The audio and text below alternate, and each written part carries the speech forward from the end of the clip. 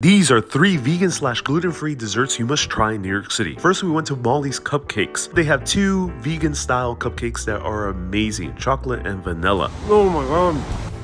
The icing is so creamy and it's moist. Wow. Next up, we went to Senza Gluten. It specializes in gluten-free treats. We had the red velvet cake. That's really good. Creamy, delicious. Ooh.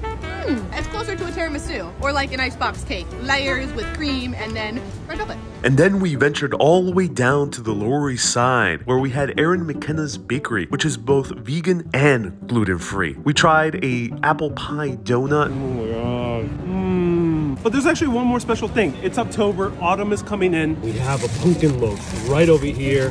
What? This can't be vegan gluten-free. I have no idea how they do it. It just blows my mind. Stay cozy, my friends.